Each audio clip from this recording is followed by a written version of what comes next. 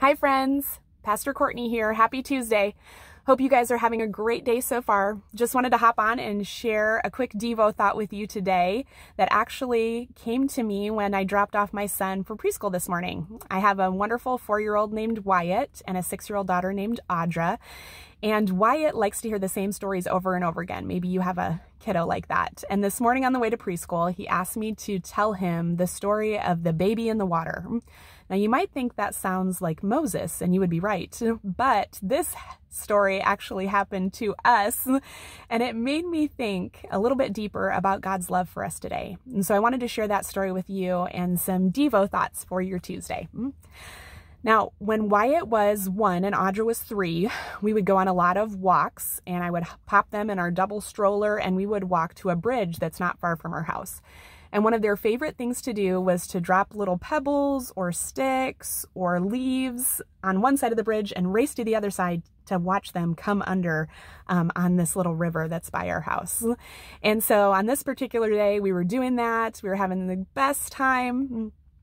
And we got back in the stroller and headed home, and we realized something. This toy that Audra loved more than any other toy, it was a baby doll named Stella that we got from a very special friend of ours at the time, was missing. No Stella. And we started to think, did we bring her? I could remember that we had her, but where was she now? We were looking for her everywhere, and we decided she must have been taken out at the bridge. Maybe we just left her on the ground.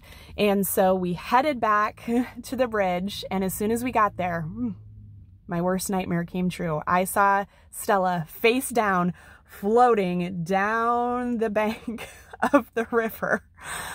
Just little bit by little bit. She would get stuck on the side and then go a little bit farther. And I thought, oh no, what are we going to do? And Audra saw her immediately and said, Mom, you've got to save Stella. She's almost gone. You've got to save her. And at that moment, friends, I probably should have, and I could have said, you know what, enough's enough, Audra. She's too far gone. We're not going to be able to get her. And I should have left it at that. But I saw the face of my precious little girl, and I knew how much she loved that doll, and her very most precious possession was that doll, Stella. And I knew how much I loved her, obviously. And so I did something a little bit crazy. I strapped my kids into the stroller, told them, don't move a muscle. And I started grabbing over some brush on the side of the bank of this river to try and ease down to reach out and grab Stella. Now this would have been easy if it was a gradual descent, but it was very sharp. And so here I am on the side grabbing some bushes and any branch I can and trying to lean out as far as I could to grab her little doll. Now the doll was stuck against 2 branches kind of on the bank of the river, but the water was rushing fast and I could see that it was going to be pulled farther down if I didn't get it quickly. So as a last-ditch effort, I got as close as I could, reached out as far as I could to grab Stella, and I didn't get her. I went all the way under the water, head first, very dirty, mucky water, tried to stand up. It was pure mud at the bottom, so my shoes came off, lost the shoes forever, never to be seen again, and just trying to paddle, doggy paddle, get out. But before I did, I thought, I've come so far. I've got to get Stella. I could have said, enough's enough. I'm trying to just get out of here. This probably is not the wise choice. But you know what? I knew how much Audra loved Stella and how precious she was. And so I went a little bit farther and I reached, I grabbed, I swam against this current that was way stronger than I realized. And finally, as I reached for Stella, I didn't get her. She went even farther down the river. And so one more time, one last ditch effort, I jumped as far as I could, went face under again and grabbed for her and grabbed her onto my chest. And she was muddy and smelled awful and almost unrecognizable, but that was Stella. That was Audra's Stella. And while I looked at her, I thought, oof, I don't know if she's ever going to be the same again. But you know what?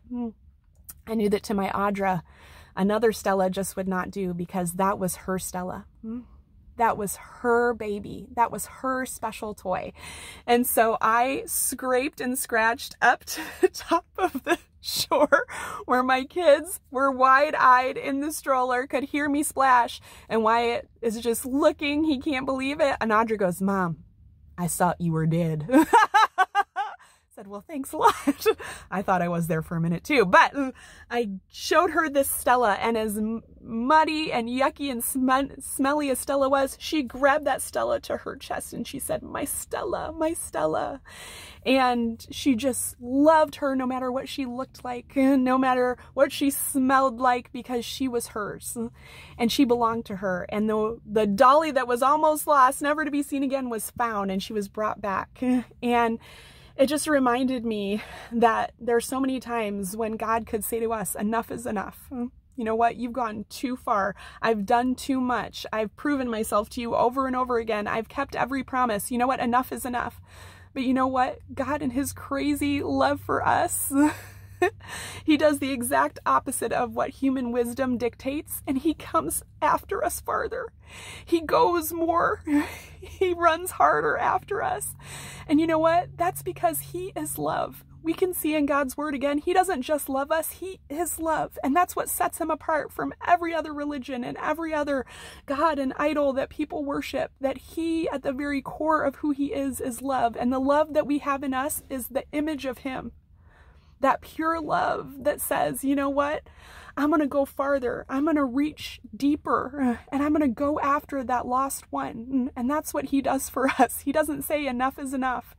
He goes after us and continues to do crazy loving things to get us back in his arms.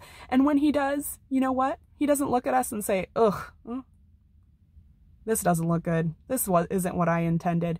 He says, you know what? No other one will do. This is my child. And out of all the billions of people, he doesn't want a replacement. He wants us. He said, that's my son. That's my daughter. And no matter what, they are mine. And I know them and I draw them into my heart. And so this morning, I just want to remind you of a very familiar passage, but one that can strike us deep if we let it today. It says, what do you think?